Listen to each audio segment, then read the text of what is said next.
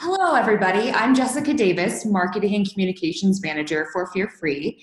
Thank you for joining us for How Fear Free and Best Practices Go Hand in Hand in Shelters, sponsored by Virox. In this webinar, Dr. Sara Pizano, Fear Free Certified Professional and Animal Welfare Strategist, will discuss how a fear-free experience in the shelter must be top priority and can only be achieved when the shelter is operating efficiently and all resources used strategically. If you have any questions during the webinar, please be sure to enter them in the Q&A box. We will have a brief Q&A session at the end of the presentation. We're very excited to have Dr. Pisano speak with us today. So on that note, Dr. Pisano, take it away. Thank you so much, Jessica. I appreciate it. And thank you for everybody for attending. I am so grateful for Fear Free. I speak all over the country. I'm a frequent public speaker. And I have to tell you, I'm 10 out of 10 excited to do this webinar. Fear Free is my dream come true, and I'm so appreciative that Fear Free contributed to the playbook, which I'll tell everybody about. So happy to have you all listening. And here are my qualifications. So first of all, I was born fear-free. And for those of you in my tribe, you know exactly what I'm talking about. We are people who are very sensitive to how animals are feeling and how their behaviors are reflected of those feelings and what they're experiencing. So I've always been very in tune to animals, and I didn't really understand that until I started working at the Animal Medical Center as a clinic assistant in 1987, and the vets would say, there's an aggressive German Shepherd, and they would walk by all the guys that were 6 feet and over and say, where's Pisano? Because we know that Pisano knows how to handle these animals in a gentle way and calm them down. So this is for all you people who were born fear-free, and for us to help others be as sensitive to what animals are going through. And of course, I'm a fear-free certified professional, and encouraging everyone to get fear-free certified, whether you're working in a shelter as staff, you're a volunteer, you're a board, you're an elected official. Please get fear-free certified. It's so incredibly important. So now I'm going to talk about best practices and the framework from which this is being presented to you. And it comes from more than 30 years experience in animal welfare. I've been a shelter veterinarian and high volume surgeon. I worked in large private shelters, and I myself was the director of a public shelter as well. So whoever you are listening, I promise I understand intricately what your challenges are, and this webinar presentation ideas, this is really for a broad audience. So in 2013, I began doing shelter and community assessments. I've done over 100 now. So Team Shelter USA is my consulting firm, and I also am over the pro bono program with the University of Florida. 17 states. I worked in shelters, and mind you, most of the shelters that I work with are euthanizing most of the animals, or were euthanizing most of the animals. But what I've also found is those shelters that are over 90%, holy cow, there's an enormous amount of waste, and ways that we can release our fears of a negative consequence and make sure we achieve our goals. And here's what I can promise you. In every one of those 100 shelters, every single shelter said to us, we're different. You don't understand. We're unique here. And so I have this global view. I can promise you, rural, urban, high poverty rate, low poverty rate, we are all facing the same challenges from A to Z. And here's the amazing news. The solutions are universal as well. And that's what we're going to talk about today. So I put all of these ideas and best practices that are considered the norm today. And I wrote the best practice playbook. And again, very broad audience. This is for shelter staff and directors, municipal leaders, funders, volunteers, rescues. And as you probably know by now, there are fear-free tips throughout the playbook, and it's available now on Amazon. But 5 lucky listeners today are going to win the playbook. So stay tuned, and you'll get a notice at the end of this webinar or in the near future that you won the playbook. So we're excited to offer that to you. But if you don't believe me and believe what's in the playbook, which is actually a reflection of what these best practices are, you can go on any of the National Animal Welfare Organization websites and learn about them. The playbook was just a place to put them all in one place and make it super easy friendly. So here's the number one fear-free tip. Keep animals out of the shelter. And it sounds like something silly to say, but I find that we have for so long focused on the adoption, the rescue, the transport, and we paid no mind to animals flooding into the shelter. And we know now that we have this amazing potential. So number one, we work so desperately to keep animals happy and healthy when they enter shelters and have a fear-free environment. But holy cow, the shelter, no shelter is a home. So number one, we need to concentrate on keeping them out of the shelter. And this is truly what it's not just saving shelter animals that is our goal. That's really, when you think about it, our secondary goal. Our first goal is for animals to live like my pets. This is a bed that is extremely large in the middle of our kitchen. And that is because our dog and cat don't want to be far from us, right? So we want animals to live like this and not actually ever enter the shelter. So please, again, no matter who you work with or don't work with, remember that we all have this common goal, and we serve these animals in need best when we collaborate together. We need to look at all of our resources very strategically. And this is something that I think is a major problem in animal welfare. We've positioned ourselves as victims, and we think from this scarcity mindset. We don't have enough money. We don't have enough shelter space. We need more staff. We need more this, that, and the other thing. And what I'm asking you to think about is, think about what you do have and think about how you can use it more strategically, because it's shocking to find this enormous amount of waste inherent in the animal control and sheltering system. We also don't want to limit ourselves to think, well, it's just about money. I promise you, money is number 2. Strategic design of programs is number 1. And the way we think about this system. So resources, in addition to money, shelter space, right? What kinds of spaces we have available for animals, what will allow us to provide humane housing, double compartment housing, outside play yards, etc. What is our staff doing? What are our volunteers doing in the shelter? What are they raising money for? All of those things. And are we truly capitalizing on every possible partnership? And that doesn't mean just animal welfare people or organizations. Are we going to the Buick dealer and trying to get those guys involved in our mission? Because if we're not, then we still have potential in our communities to get everybody involved. So I really want to inspire you to think about what you do have, because the stories I'm going to tell you, first of all, are shocking to me.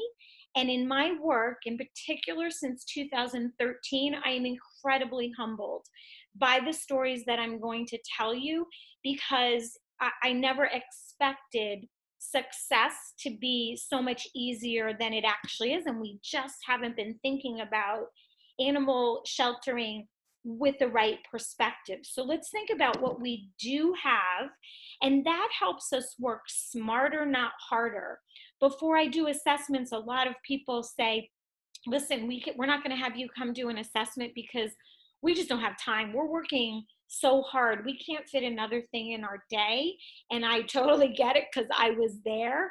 But this is about using your time in a smarter way. Productively decreasing intake means I'm going to help animals a different way than the traditional shelter intake. I'm going to look at how I'm using all my resources to make sure I'm eliminating wasteful practices. And boy, this is the number one problem I'm seeing, is that there's a lot of programs, practices, ordinances leading away from our goals. So we need to make sure we're using everything strategically. If animals do enter the shelter, it is fear-free.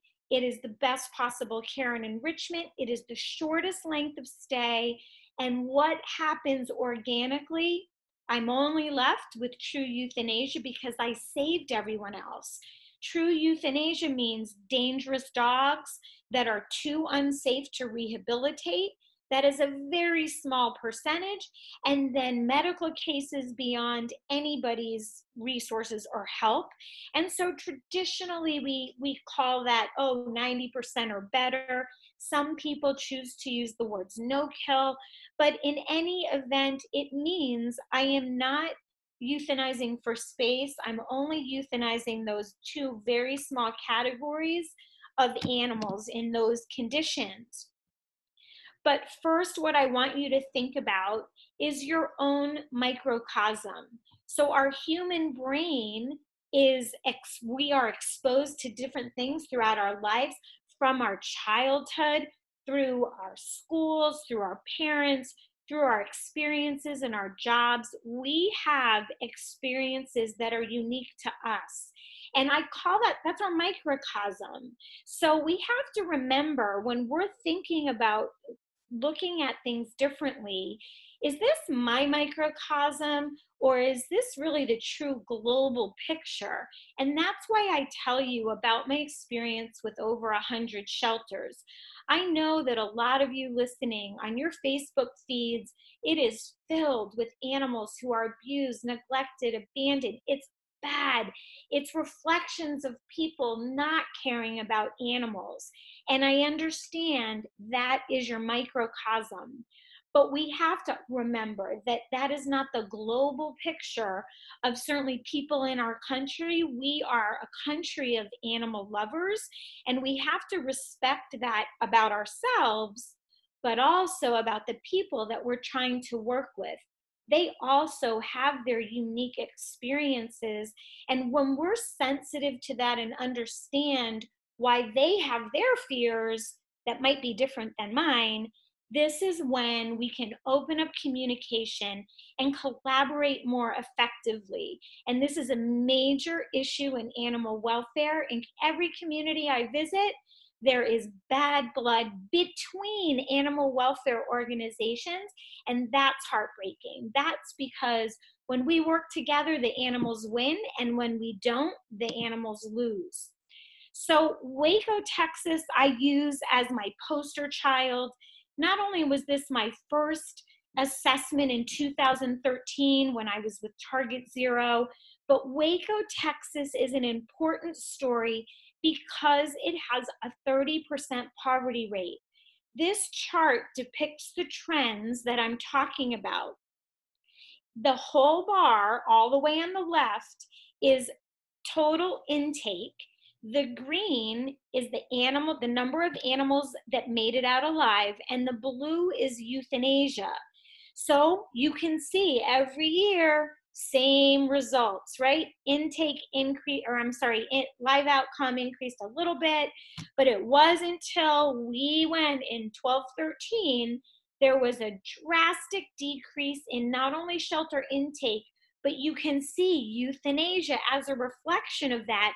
And look at the live outcome number. It only went up a little bit, but you can see how that 90% means something different when it's so much easier to get to, when we don't have animals flooding into the shelter.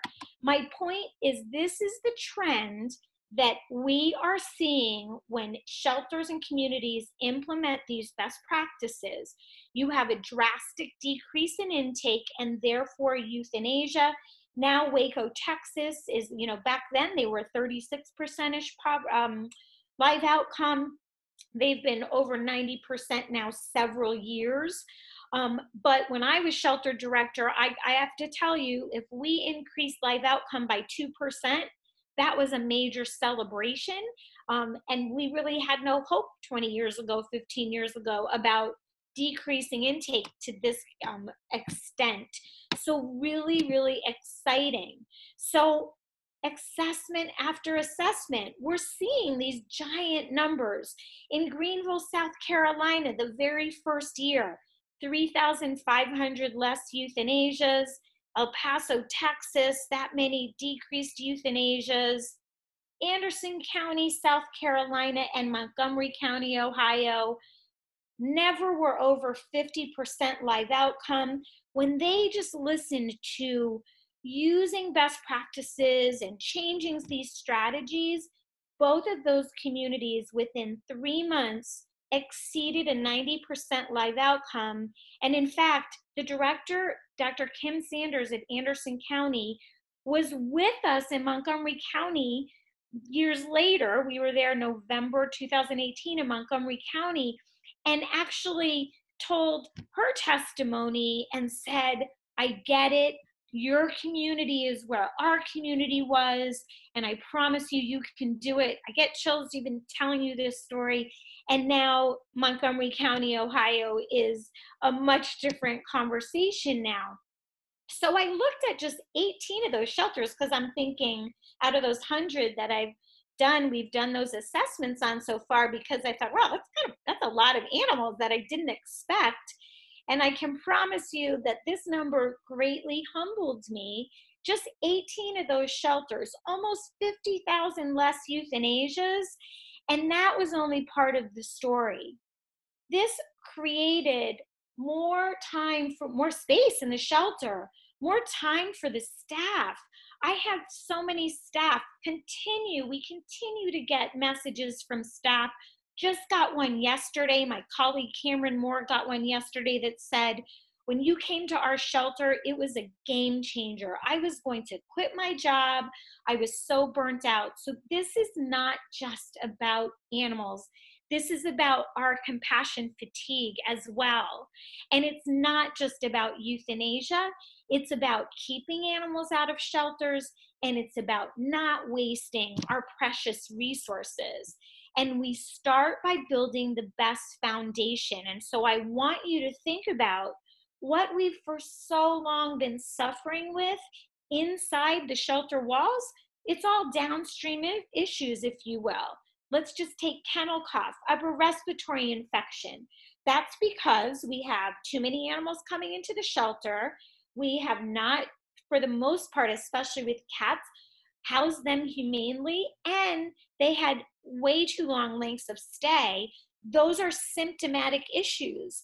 But what if I was able to keep a lot of those animals out of the shelter, and if they did come in, get them out quickly? That's what I'm talking about when I say upstream. We need to create the best foundation, and the system of animal control and sheltering in our country was deeply flawed. And I'm so happy to know there's so many shelters now doing it right. But again, great opportunity. Last year, Best Friends reported 733,000 animals were euthanized in shelters, dogs and cats. And that's a major improvement, but we're not done yet. Responsible public policy is the framework. This is where we start. Whether you're a public or private shelter, I don't care who you are, maybe you're not with an organization, you should be advocating for responsible public policy, because we're all taxpayers. And I know I want my money being used as strategically and effectively as possible. But this matters to both types of shelters, because stray holds are often cited in our ordinances. Remember, our public shelters or our public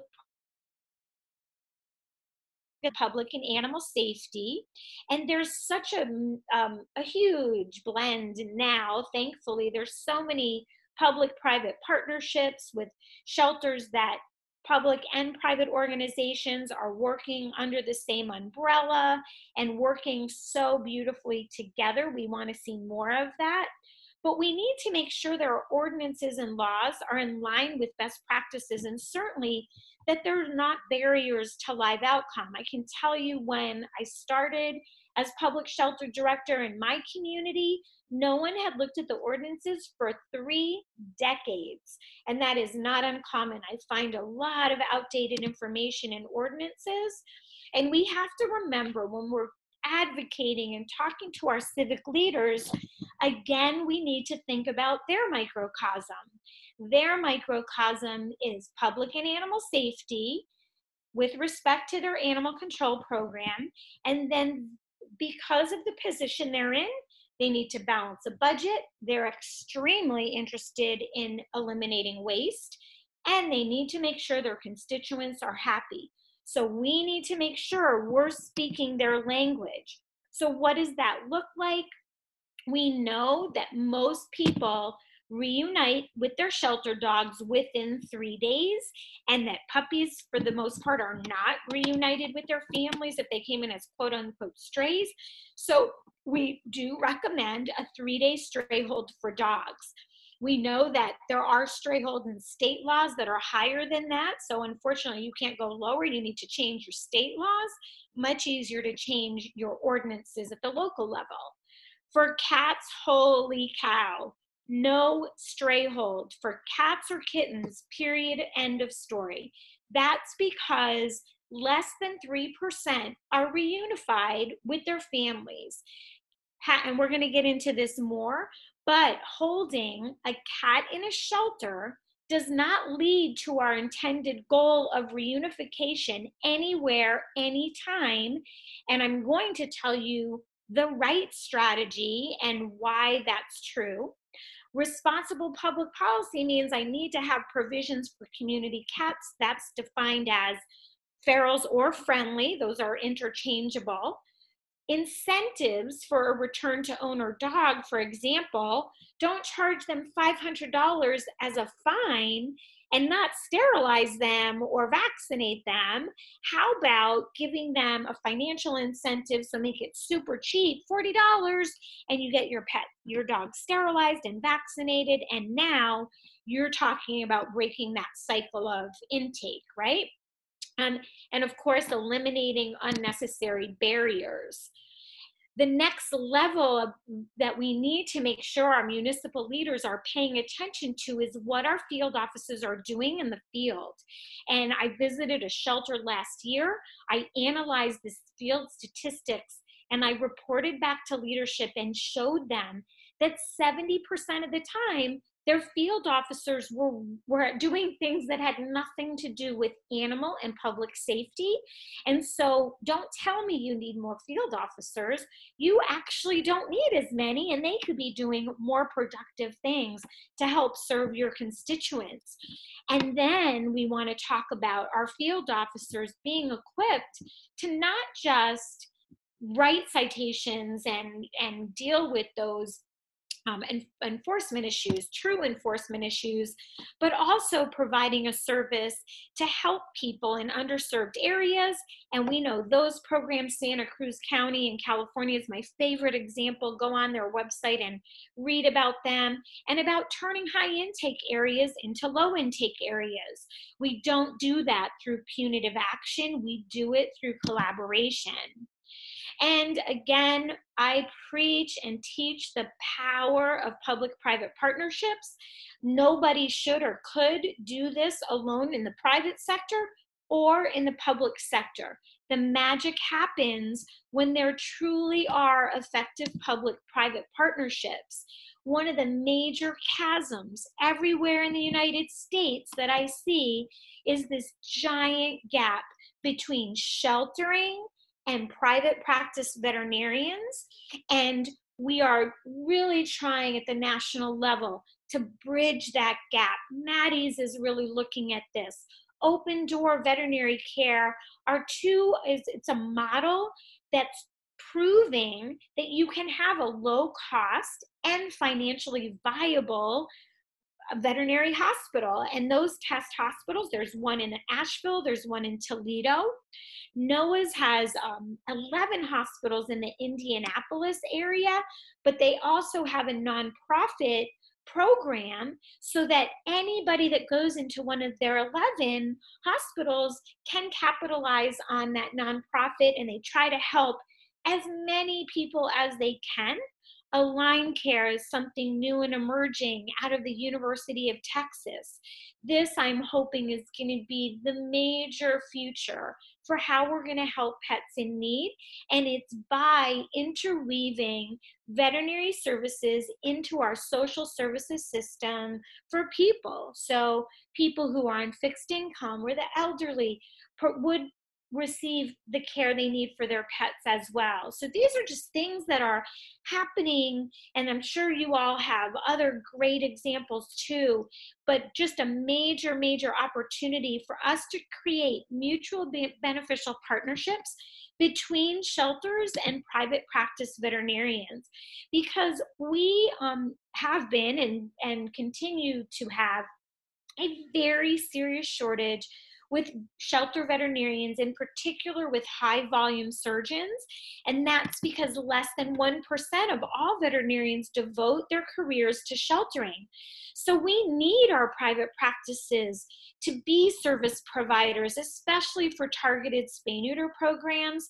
And we know that when we focus on these particular groups, fixed income pet owners, high intake areas, large breed dogs, and community cats, holy cow, our shelter intake drastically plummets everywhere, every time when you do it right. Who pays for this? Who does this? This is all products. The most successful are products of those public-private partnerships.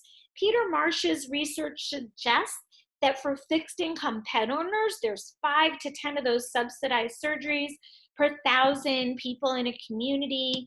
And Jacksonville is just a great graph. We have Waco, Texas actually looks the same, but you can see that first line that goes up from left to right, the green line, that's the number of targeted spay-neuters that are increasing in the community at the high volume spay-neuter clinic.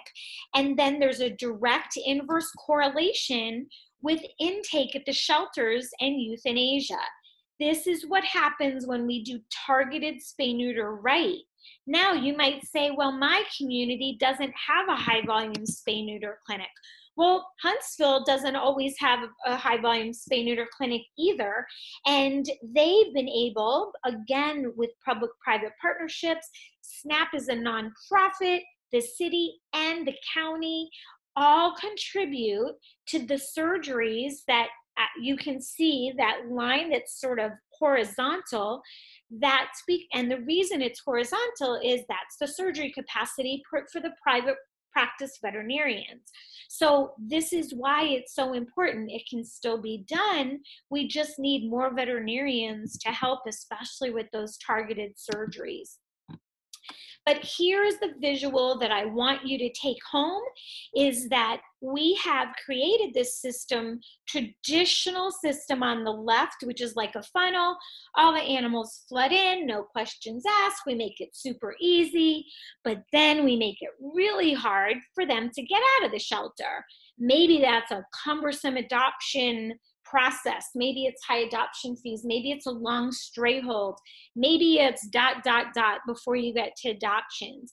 And what we want to talk about is the right side. What are we doing before the funnel in the community so that we're only using the shelter space for those animals that have no other options? And then we're going to make it super easy to get them out in a really short period of time. And I can promise you, 10 years ago, even 15 years ago, we were not having these conversations, and public shelters were saying, this is what we have to do. We have to take every animal in anytime, end of story. Well, thankfully this philosophy has changed, and it's called managed admissions.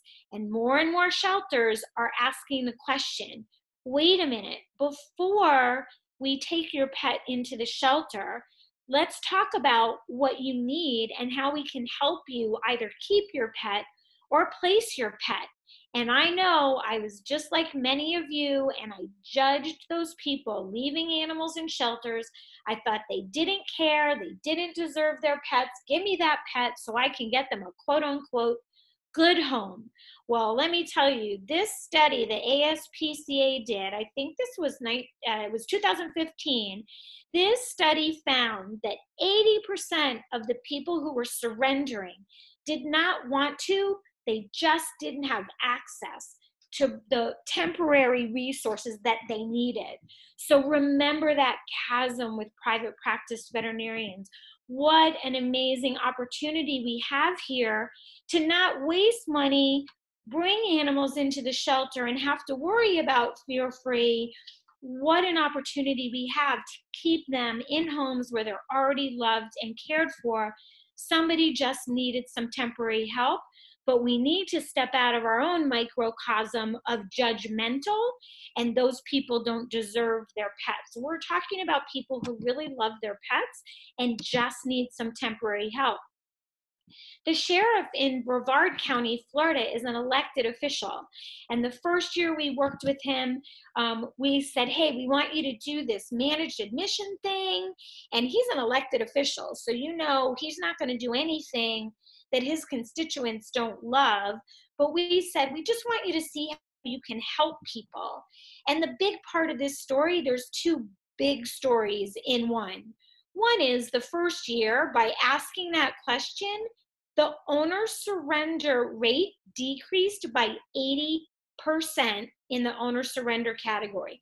That means that 80% decrease of owner surrenders, and guess what? It was budget neutral. So again, we have this scarcity. Oh, we can't do that. We don't have the money. We can't afford it. We can't add more staff. They didn't add more staff. It was the same intake person. Instead of just letting the animals flooding in, she was the one working with those owners saying, what can we do to help? This is major. And if you leave with nothing else, this is the message that I want you to hear. Another bright spot, Good Samaritans. We've never capitalized on Good Samaritans, bringing us all those puppies and kittens and all of those animals, because we have always felt like we were victims of, well, this is what we have to do, and these are people that don't care. So we let these animals flood into the shelter, and then we panicked, and then we can't find fosters, and ... Well, when Jacksonville went from saving very few animals and transitioned into saving much more than 90%, they were at a turning point, and out of desperation said to the Good Samaritans, oh my gosh, we don't want to be put in a position to euthanize for space. So can you foster these babies, and we'll sterilize them and we'll vaccinate them, but can you just foster them and we'll work with you? And that's how Jacksonville and many other shelters that are doing with this engage their community, and went from crickets when they were asking for foster parents to capitalizing one at a time on those Good Samaritans, turning them into fosters. And Maddie's proved that this is the way to do it, because what they found was no shock. When you give people the supplies, the sterilization, the vaccines, and you help them foster, that's when the magic happens. So Jacksonville went from at the city shelter, a couple of hundred fosters a year to several thousands, but that is a mature community that has a rockin' live outcome program. And so that system is a well-oiled machine. HomeToHome.org, I hope you all know about it or heard about it. It's a pretty new website that was created by Mandy Evans from the Panhandle Humane Society. But as they had this very long waiting list for animals to come into the shelter, Mandy thought, we really need to see how we can help people on that waiting list. So Home to Home is a website where you can post that person's pet and information and then link them to potential adopters, so the shelter is bypassed. You want to talk about a fear-free solution and bypassing the shelter? This is it. So look into Home to Home. This is something that Maddie's is supporting and helping shelters around the United States brand to their shelters. So a great example. The next level is, again, part of that funnel and part of that irresponsible public policy that so many county ordinances are still hanging on to with stray holds for cats. But here's the facts about cats. As I said, cats are twice as likely to be euthanized versus dogs in shelters, and Best Friends found that in 2018. So cats are at higher risk. It is extremely common, even in shelters who are saving over 90%, to have inhumane housing for cats. And we know that stray holds do not lead us to our ultimate goal of reunification.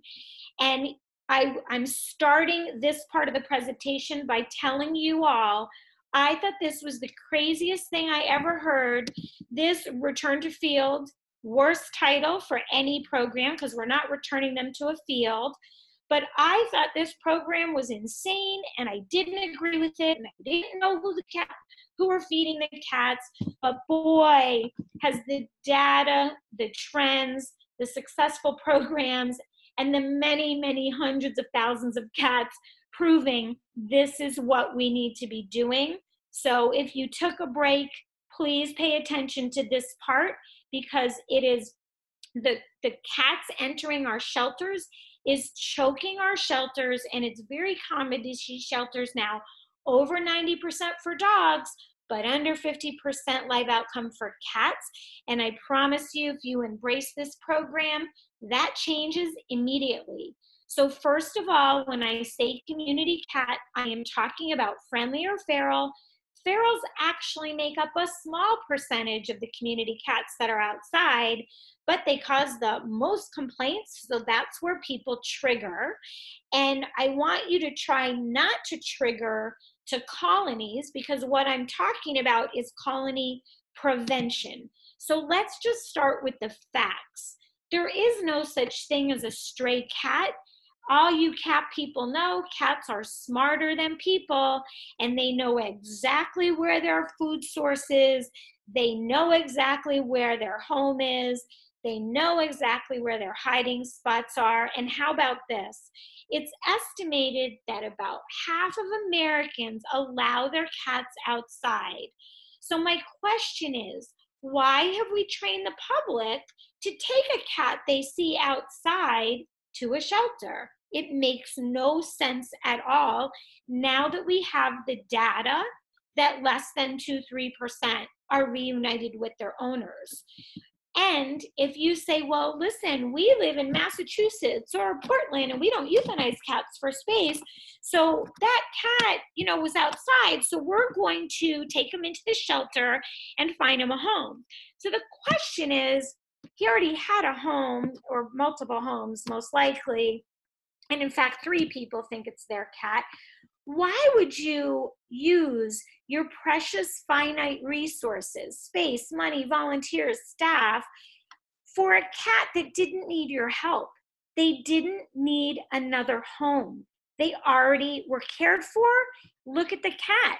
The cat is 10, 12 pounds, healthy body weight, healthy coat. The cat is eating and not starving. So what the research shows, guess what? Less than 1% are too sick, ill, or injured to actually be part of this program that I'm talking about. So you should consider the Return to Fields program, the Return to Owner for cats. And here's why the health departments should take notice. We know that the CDC is reporting the incidence of rabies in cats in the United States is decreasing.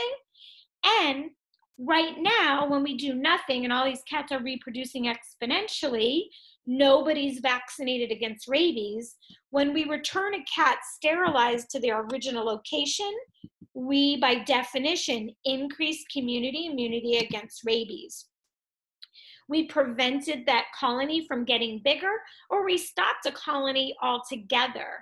This means there are less cats, especially interacting negatively with people, and less cats negatively influencing or impacting wildlife.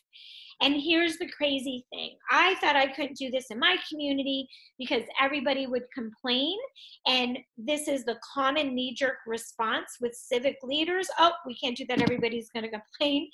And the crazy thing is, I can promise you, in every single community, the enforcement complaints have virtually disappeared, and there were sprinkled through the year people that just needed help resolving what neighbor dispute they had, or somebody never had any sterilization access. So yes, there is a problem in that particular neighborhood. We're going to see how we can help them. So we need to help people solve their problems, but when we do this program, it's so incredibly effective that enforcement complaints virtually disappear. So amazing in the community. But what happens in the shelter, I never thought I would see in my lifetime. I know I saw a lot of empty cages when I started out 30 years ago because a lot of animals were euthanized.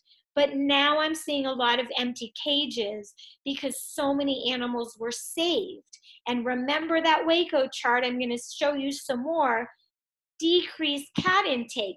Remember, I'm sterilizing and putting cats back, and if I continue to do that, I'm automatically hitting my high intake areas, and therefore my cat intake is decreasing because those were the cats that were supplying my shelter. In the shelter now, I have less cats, I have less competition.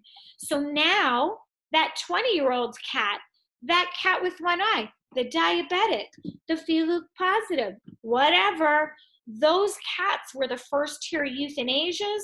Now they're getting adopted too because there's the competition for cats is so much lower. Resources for dogs. All you dog people should support this community cat program because dogs get more resources. Boom, we end euthanasia as population control, but now we have the opportunity to provide humane housing. I go into shelters, sometimes they have portals in those stainless steel cages, but they're closed because they're too overcrowded. Now I have the opportunity to provide that fear-free and humane housing. And this is again about my resource allocation. So I'm showing the Waco graph just for cats, just so you can see the trend that is everywhere, even with a poverty rate of 30%. Look at that dramatic decrease. This is what we dream about. Not just year one, not just year two, but every year after. Our euthanasia continues to go down. Nashville's another great example. The Pet Community Center spay-neuter program is amazing, helping decrease that intake, and look at that live outcome going up. That is a dream trend for a community. Here's Greenville, South Carolina. Year one was 2016, and 2,000 less cats went into the shelter, and 2,000 less cats were euthanized. Here's the story. It was budget neutral. Are you kidding me? Before we had this data, everybody was running around saying, oh, we don't have the money, we don't have this, we don't have that. Montgomery County, Ohio, guess what? Their municipal ACOs were paying the shelter $60 to take the cat. Now, instead, they're using that $60 for the spay-neuter. So there is money, unless you're not at baseline budget, with some few shelters are under baseline budget, but if you're at baseline budget, this is likely something that could be done in your shelter too. But again, look at year two. decreased intake and decreased euthanasia continues. Look at that orange kitty in that picture. That's a little kitten that came in the day I visited Greenville County in June of this year. And I took a picture of him because he was the only kitten in adoptions. And that is because that shelter went from crowded, cats crowded into those cages like postage stamps, to he is the only kitten in adoption, the only feline in adoption. So I had to put his picture in the presentation. But again, when we use our shelter space strategically for only those pets that have no other options, or I do have a foster home in 2 days, okay, I'm gonna bring them in. This is when we put ourselves in a position, and our shelters and our communities in a position to provide a fear-free environment and experience for dogs and cats. And that's because length of stay, going into a shelter, is number one scary. Number one is it smells weird. I don't know who these people are. The dogs are barking. They're giving me a headache. The cats smell funny. It's overcrowded. Now the people are stressed, which causes stress for the animals, higher infectious disease, decreased life-saving potential, reactive use and waste of resources. And this is what I'm talking about downstream symptomatic issues. These all go away when we set ourselves up for success. So fear-free is not just a piece of this puzzle. Fear-free is a mandatory, intricate part of what has to be happening. People and pets now are more relaxed, like those staff that tell us, oh my gosh, we used to come to work just in high alert adrenaline mode, not knowing when the other shoe would drop and, getting ulcers. And now it's a joy to come to work, and we're excited to be saving so many animals. When we feel better, the animals in our care feel better, and we're able to work and operate within our capacity for care. We want everybody to imagine that they were the cat or they were the dog. I remember when I was public shelter director, and I said to my staff, did you not see the cat hit the ceiling when you slammed the cage? Did you not see how that dog reacted when we were trying to cut his nails, putting him into an advanced yoga position? You have to feel and understand how they're feeling when they are exposed to this environment that is stressful, or how we're handling them one-on-one. We have to imagine that we were the cat or the dog. And when we welcome animals in the shelter because they have no other option and we didn't have another alternative, I want shelter dogs and cats to feel like they are checking in to the best hotel. Room service, amazing food, and that means BTW, twice a day, canned and dried food for dogs. And we know cats are grazers just like horses. They should have dry food, and canned food should be twice a day separate. They should have comfy beds. They should sleep and rest peacefully. They should have spa treatments and baths and have fun and play groups and all of those things. And I ask you, when we are overwhelmed and over capacity and animals are flooding into our shelters, are we able to offer this to animals that are entering our shelters? No. So that's why everything I've talked to so far is so incredibly important, and it is the way that we can make our shelters more like hotels. And it begins then with all those things in the community, and then if they do enter, when those little paws hit the ground at our shelter, what are we doing? We need to start our plan of action at that moment. Of course, they need their preventive care, their vaccinations. They need their pictures posted on intake. They need social media outreach. We need to make sure the visiting public sees all the animals in our care.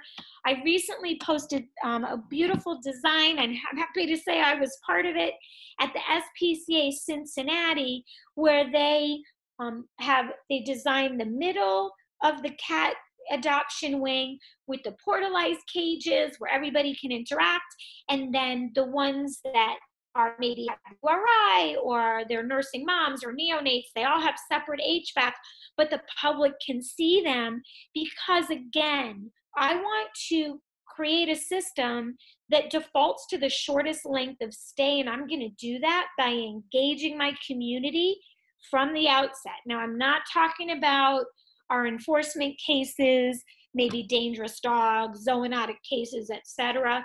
But if those good Sams can't take them right off the bat, I have my fosters on deck, I have my rescue groups on deck, so that this plan of action starts to unfold immediately. So enrichment is non-negotiable. I think everyone is embracing this now. So we want double compartments for dogs. This is an example in Tracy, California. Beautiful design, designed by UC Davis. Inside outside runs, divider doors, comfy beds. And so we want to make sure that we have the double compartments for our dogs, and so that we have the opportunity to sanitize appropriately. And by the way, a note on sanitation too, I personally recommend rescue accelerated hydrogen peroxide, and they because I think they are the best cleaner. We also know and understand why Fear Free recommends them as well, because they're odor neutralizing, and those odors are so stressful to animals in shelters, whether it's the urine and cortisol, etc. But the sanitation is important, and it's important to know how infectious diseases work, so we create the most effective sanitizing protocols. Cage enrichment. Dogs are bored in shelters usually, so we want to make sure they have things to do, and that human contact, one-on-one, and play groups, and all of those things are also provided for them. This is another great example also in Tracy, California. So you can see how the cat cages have the divider door in the middle. You can also do other things like give them a shelf here, but this gives you the ability to not just be able to spot clean, but to separate the litter boxes and the food and the bed. And that is because cats are fastidiously clean, and they don't like to eat where they go to the bathroom, no different than you don't want to eat while you're sitting on the toilet. And I'm sorry to be so crass, but this is how we house cats a lot of times, and they don't like it. So I'm just telling you because I'm being the cat. And these are things that I see quite frequently. But you can go online, and there's so many great enrichment examples. UC Davis also has a great do-it-yourself guide. You can go on the Correct Shelter Medicine site. I should have put that on this slide. Boredom Buster program is great. Of course, there's companies that have donation programs, and there is nothing that can help us provide a fear-free and beautiful, enriched environment more than volunteers, because we will probably never have enough staff in our shelters to do that. We have to make sure that we are embracing and loving on and engaging our volunteers and all those people that care about shelter animals or animals in our community. That plan of action, again, starts in the field. So our officers need to be scanning those dogs for a microchip and attempting to reunite those dogs in the field. Remember, return to field for cats is the way to go, because people typically don't ever even keep ID on cats, let alone collar or microchip. Posting on intake, and I already talked about those alternatives. And then we get to the layer where is in my mind, that in my opinion, the number one live outcome barrier in shelters today. And that is a very judgmental adoption program. And I will start with this best friends survey from, whoops, could you, excuse me.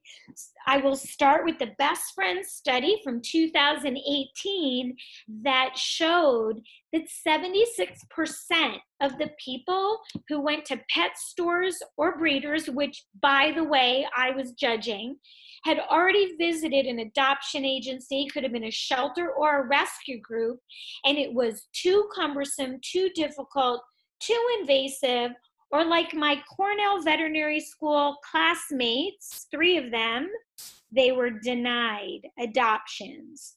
So please don't tell me there is a shortage of adopters. There is no scarcity of adopters.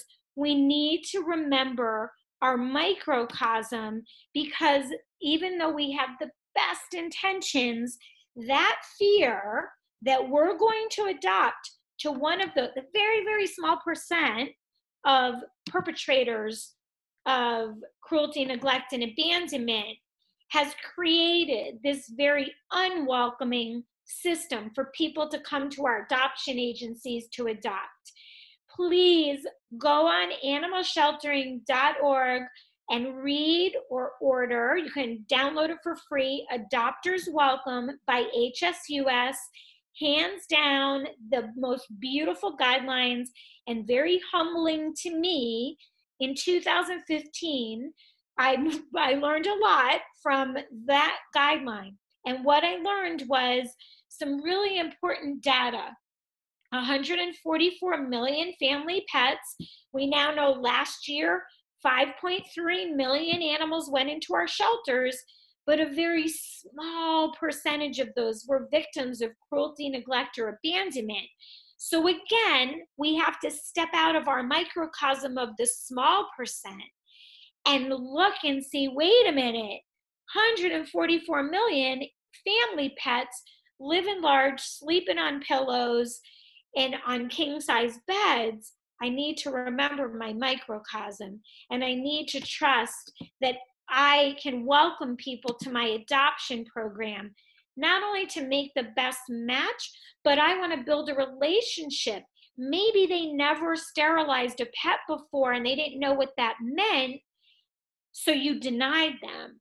But I submit to you that they want a pet, and if you deny them, they will go somewhere and get a pet, and they will likely not be sterilized.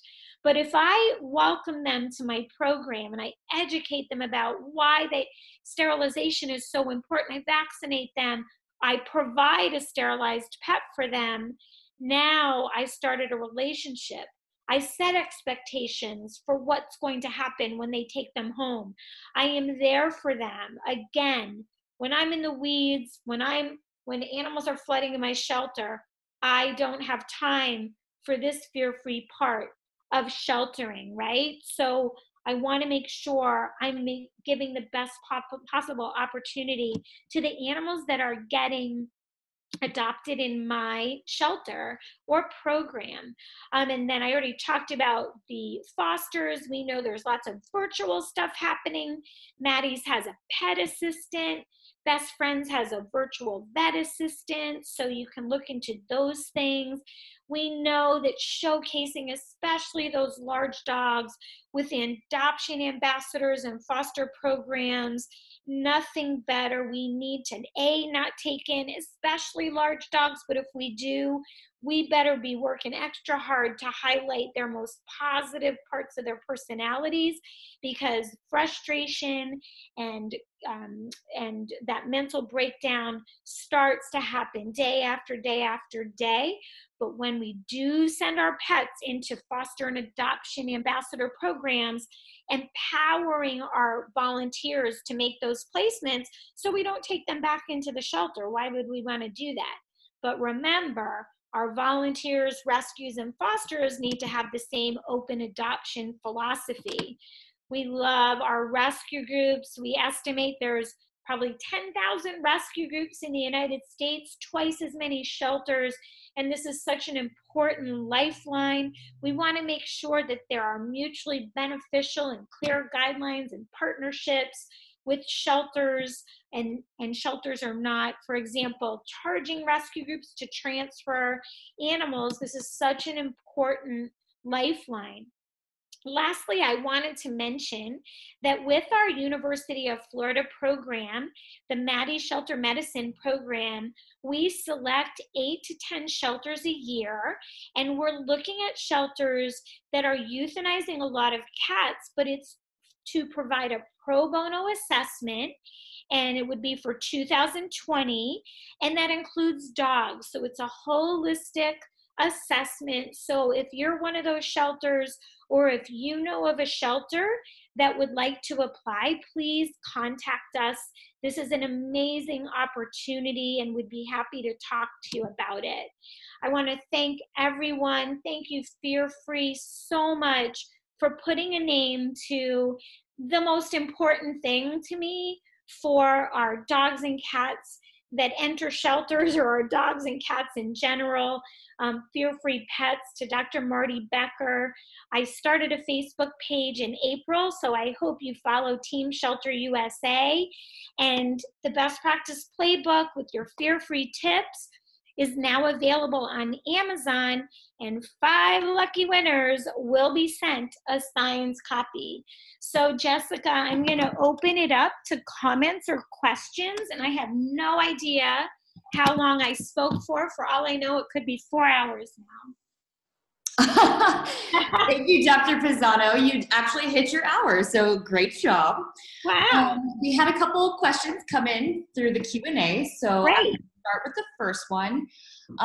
Georgia requires inspections of all foster homes twice a year, so it pulls a lot of resources to do this and maintain records. What are Florida's requirements on foster homes? That's a great question, and I know that about Georgia. There are a couple of Department of Agricultures at the state level who require that, and in Florida, there is not a requirement to do home checks on fosters.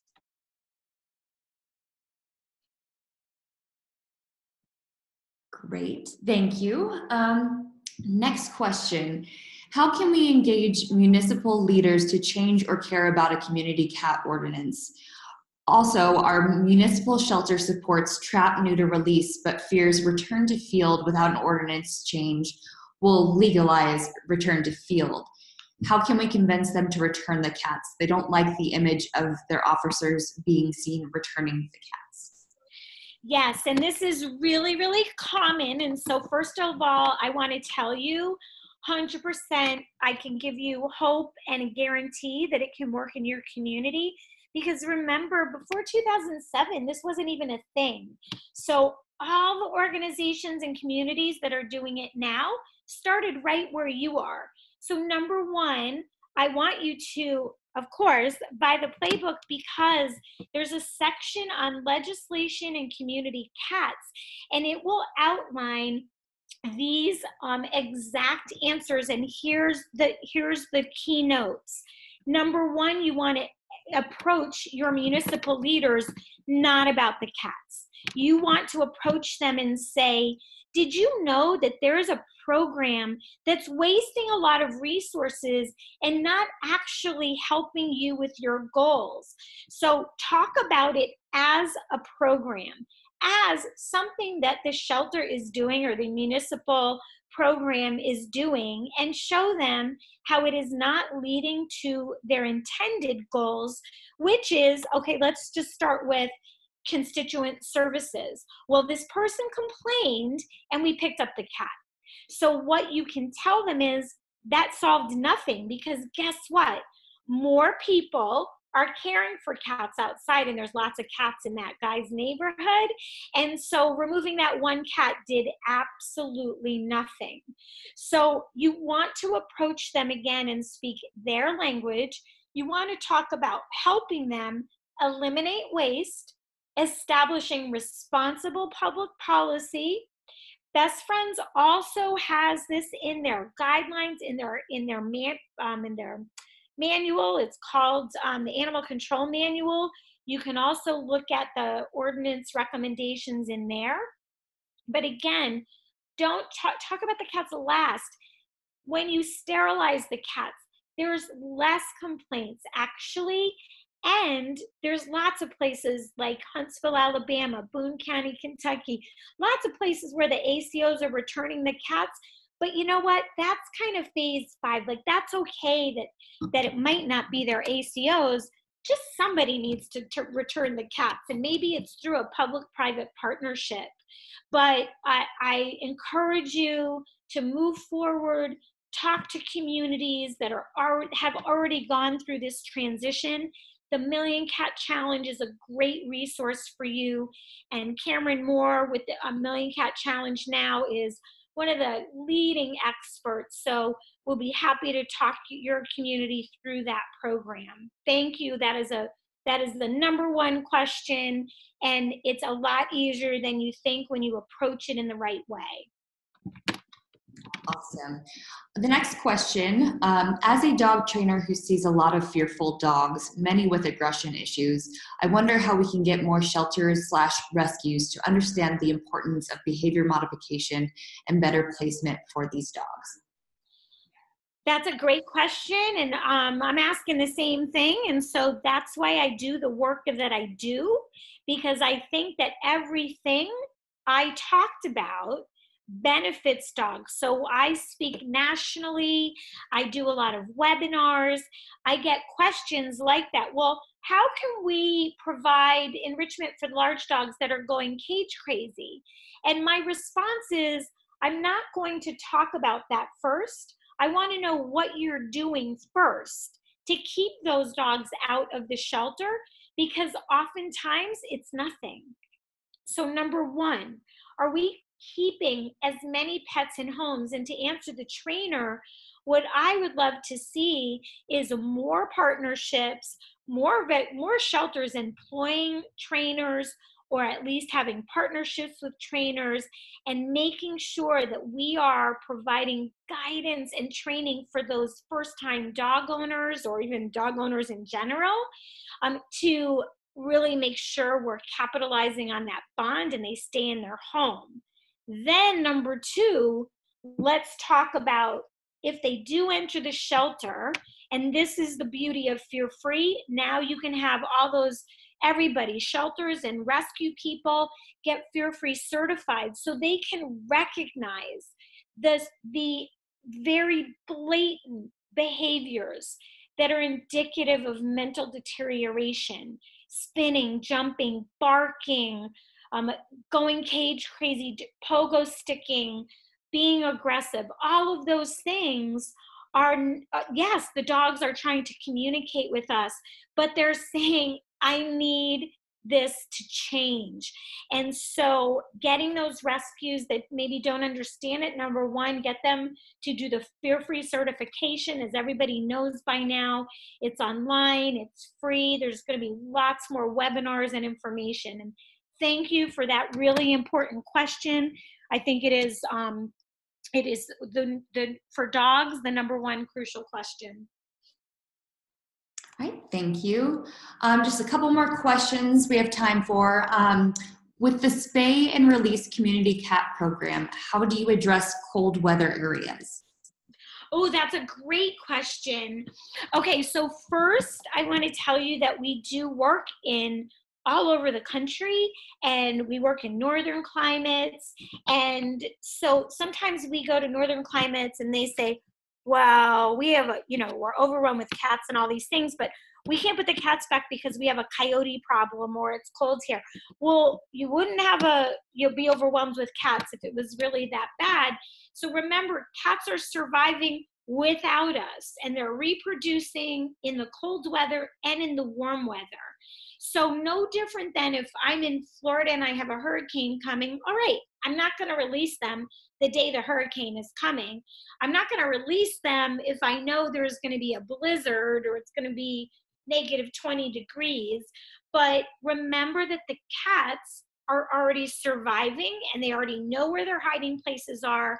And if they're friendly, they already have homes.